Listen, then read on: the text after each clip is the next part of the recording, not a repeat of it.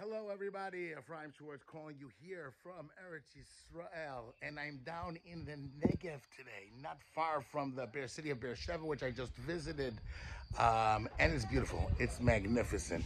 There's nothing like the south of Eretz Yisrael, the Negev area, in the winter. All green, all beautiful. You see, we passed by Tzomet Kama, which is named after the wheat fields, the Kama of wheat, and green wheat lining the sides of the roads, shepherds with sheep. You feel like you're in the times of Avraham Avinu, looking around, seeing the shepherds, the sheep, the water that's still here from the winter, and the rains that we even had this past week. And it's just magnificent. It's breathtaking. I've been stuck way up in Carmiel for way too long, and it's been a machaya to come down here for my cousin's bar mitzvah, Azriel Bergman. Mazel tov to you, and thank you for getting this out and here to Evan Shmuel. But a quick vart, a quick idea, a quick story on this week's Parsha that really ties into the inspiration that I had this past week, or this past trip today. The Torah portion that we begin is actually the third book of the Torah. It's called Vayikra, right? It's named Vayikra after the first word of the first pasuk of the Parsha, which is Vayikra el Moshe, and he called to Moshe. Vayomer Hashem elav, and Hashem said to him, Me'ol Moed, or Yidaber Hashem elav Me'ol Moed. Hashem spoke to him from the Ol Moed, and it's a strange pasuk. Because it starts off Vayikra, and he called. That's a strange way to start off a book. And he called. Who called? It doesn't say. Vayikra el Moshe, and he called to Moshe. Then it says, Vayedaber Hashem elav, and Hashem said to him. Again, and Hashem said, okay, to who? To Moshe, I guess. But then why don't you just put it together? Why don't you just say, Vayikra Hashem el Moshe, Vayomer elav, or that would make more sense. Any English teacher would correct that. In addition, it seems like a strange, arbitrary thing. And he called to him. That's why you're naming the entire book of sacrifices.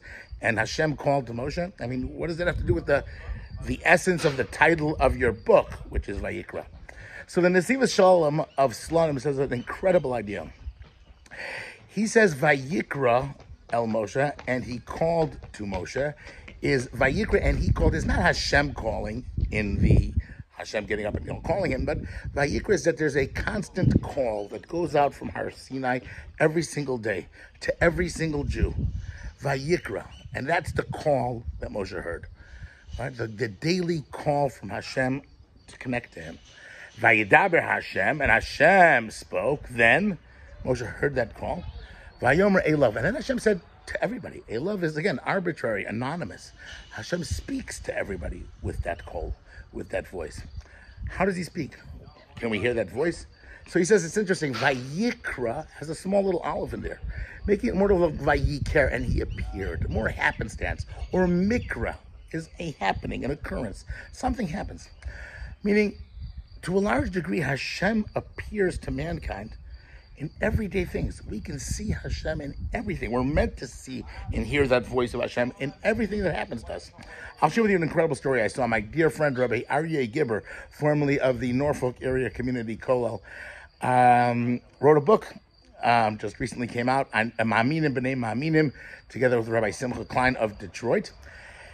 And I was flipping through the book, and I just saw a great story from Reb Yisrael Salanter. Reb Yisrael Salanter, the leader of the Musar movement, came down to was going on a trip once, and he stayed by this inn.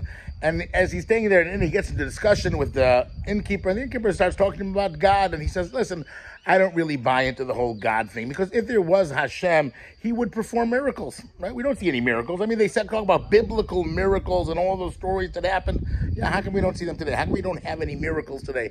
I'm not really sure, that there is a God, and if there was, then he would be performing miracles. He would show himself to us more often. And Rabbi Yisrael Salanter didn't say anything. He went to his room. Later the next day, he comes down to breakfast, and all of a sudden he sees this girl comes in, a 17-year-old girl, and she meets the father, and this is obviously the daughter of the innkeeper, and he gives her a hug. And Rabbi Yisrael says, says talking to the girl, And he says, what do you do? She goes, well, I'm actually training to be a world-class violinist. I've learned since the age of 3, I've been playing the violin. I perform concerts all over the world, and this is my future. That's who I am. And Reb Yisrael Salanter says, oh, really? You're an incredible violinist? He goes, let me hear you play something. And she looked at him. I should play something? I don't just play arbitrarily. People pay thousands of dollars to come in. And she was very insulted. She walks away. And about an hour later, the father comes back out, and he tells Reb Yisrael Salanter, what did you say to my daughter? She's very insulted. Yisrael Salanter said, listen, she told me she's a violinist. I asked her, I wanted to see her play something.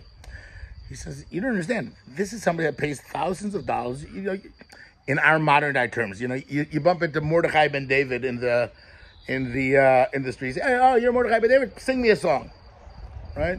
Or you see, you bump into the, world-class pianist, right? Play me a niggin. You don't come over to somebody like that. This is somebody that, you have to prepare yourself. You have to dress up. It's the ambience. It's an important hush of a thing. Right? It's not just, he's not a side street corner that you throw him a nickel to. Because we saw somebody goes, aha. And you think Hashem is? You think Hashem is just a side? Oh, make me a miracle, God. Show me you're around. Prove yourself to me. He said Hashem performs miracles every single day. Every single day. If you just look at creation, you can hear, you can experience it. He does not do anything extraordinary. Hashem performed his big concert by Kriyas Yamsuf, by Yetzias Mitzrayim, when we left Egypt. That was the big concert. We're coming closer. We read this before Pesach time because we're going to experience, we're going to get dressed up. We've been preparing, we've been cleaning, because that's going to be our incredible, where we're going to see that show of how Hashem controls all of nature. But we have something else after that, and it's called the Sefer Vayikra. That we have to hear that call that comes out. And you know what that call is all about? It's about recognizing that every occurrence of our lives comes from Hashem. And that's what sacrifices are all about. Because what karbanos is that if I do a sin, I have to come close to Hashem. I had a baby, I have to bring a sacrifice, it comes from Hashem. I had something good to me, Thanksgiving offering to Hashem. Every action that I do, every mikra in my life, I have to connect to God. I have to connect to Hashem. I have to bring a sacrifice, a flower offering. This, my new fruits, bring it to Hashem. It's all about the mikrim, hearing the call in the things. There is no better title for the book of Vayikra than Vayikra. I guess that's why Hashem chose it. So I want to wish everybody, as we're getting ready in this last week of Parsha, to appreciate all of the mikrim. I mean, I have the pleasure of being here in Israel because this is the land where everything comes from Hashem, and we travel and we see the beauty of the land. This is all from God. This is His artwork over here. Mirz Hashem, all of you should be able to be here this week. Mashiach should come, and we should have the carbon Pesach together in Yerushalayim, or bring that carbon. We'll get close to Hashem. And Mirz Hashem, we should have the Gula Shlema. I just want to remind you guys, I put out an incredible book on Pesach this week. I would have carried it with me, but I forgot. We're running late. And it's the most enjoyable book you'll ever read about Pesach. So if you'd like the book, please send me an email. I'll tell you how you can get it. It's Rabbi Schwartz at yahoo.com, RABBI SCHWARTZ at yahoo.com. Have a great Shabbos. Shabbat Shalom.